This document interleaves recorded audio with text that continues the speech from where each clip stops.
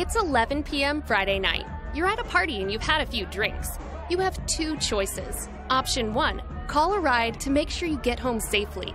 Option 2, drive yourself home. You've got a busy day tomorrow and you don't need to find a way back to pick up your car. Besides, it's just a few miles away, and you know these back roads like the palm of your hand.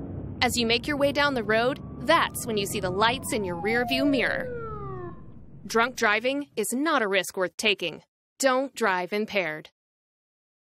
This is Honey Zuber Stevens from Maine Maritime Academy. Choices matter. Don't drive impaired. Arrive alive.